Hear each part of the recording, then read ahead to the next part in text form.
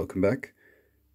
Today we'll be making ammonium perchlorate from potassium perchlorate and ammonium sulfate. It's a double displacement reaction, and we'll be extracting the ammonium perchlorate with methanol since it's quite soluble and the potassium sulfate is not. So let's first get these both into solution.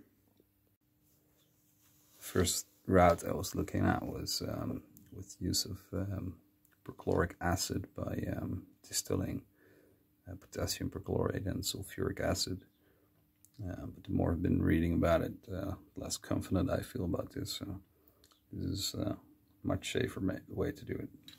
Potassium perchlorate is not very soluble, and I'll probably need about 13 milliliters of water at 100 degrees. As for the potassium sulfate, it's quite soluble, and I'll need a little bit more than 1 milliliter of water. It's good practice to use as little solvent as possible.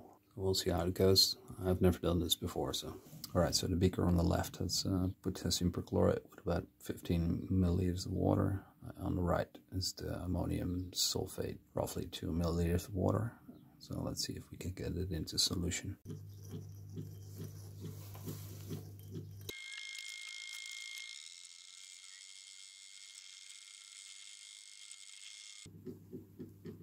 Okay, so the ammonium sulfate has dissolved, so I'll get that off the hot plate. It will probably stay in solution.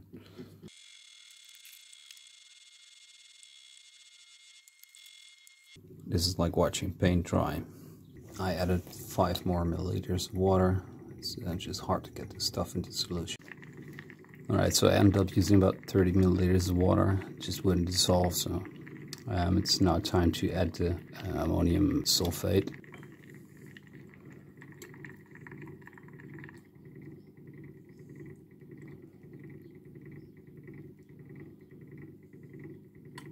Right now we'll boil down the solution until we get crystallization, and then we extract the ammonium perchlorate with methanol.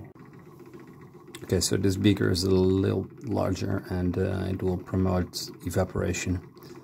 And as you can see, the solution is already getting a bit turbid, and that's solids coming out.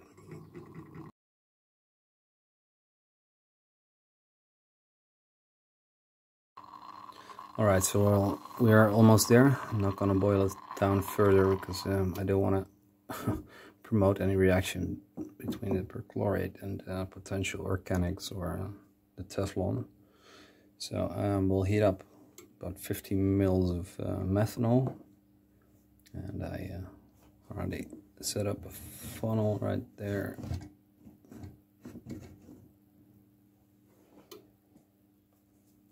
Some filtration paper, and what you want to do is wet the paper with a little bit of the solvent.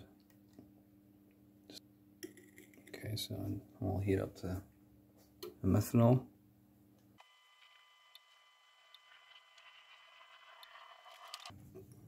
Alright, so the methanol is boiling.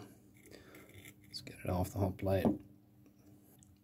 We'll get our sludge, ammonium perchlorate and potassium sulfate.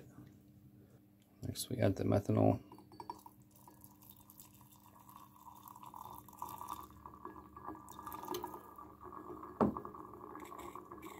Okay, we don't want it to boil too much, but we do want to dissolve the ammonium perchlorate, so give it a bit of stir. Now we use the beaker that we used for the methanol as a receiver for the filtration.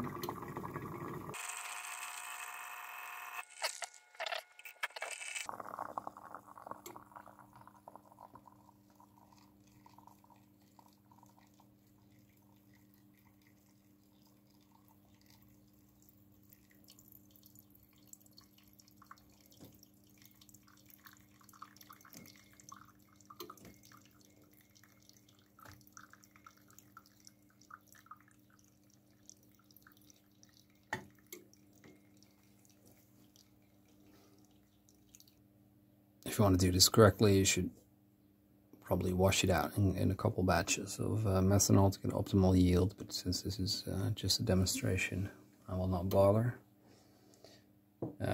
Next we're gonna set up a bath to evaporate the methanol, because I do not like doing it on a hot plate directly.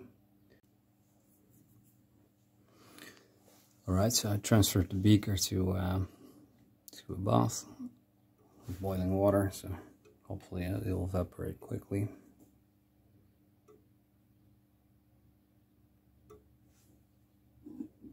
It's just water. It's groundwater, so it has a lot of rust in it, so that's why it's such a nasty color.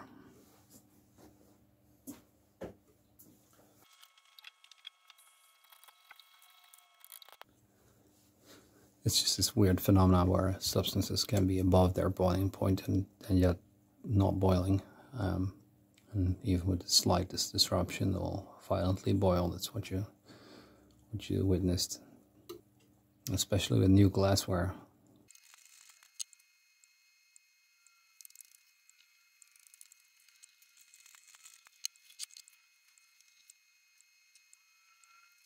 If it wasn't for this video, I'll probably just put the beaker in a warm place and perhaps in the sun to evaporate the methanol.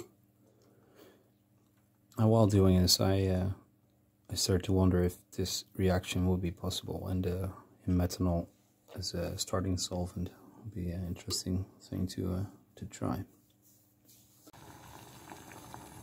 All right, it seems to be working. We're getting a white solid and beaker that contained the methanol solution. So it's almost dry.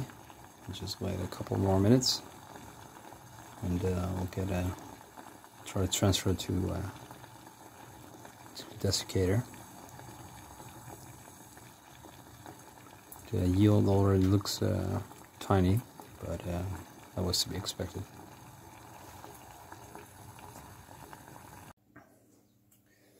Right, so we got it dry, and this is the end result. So let's weigh it, and I might do some tests later.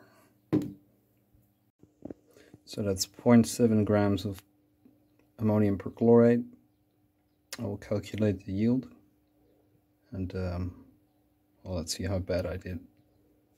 Alright, so 0.7 grams is 70% yield. It should be around 1 roughly, so it's not too bad actually. And there was quite some mechanical loss to transfers, and I had to scrape it out of the beaker. So if you scale this up, it'll probably be a lot better. Let's see if we can what happens when we heat it. On the aluminum foil is a tiny bit of ammonium perchlorate, and we'll see what happens when we heat it. Not very spectacular.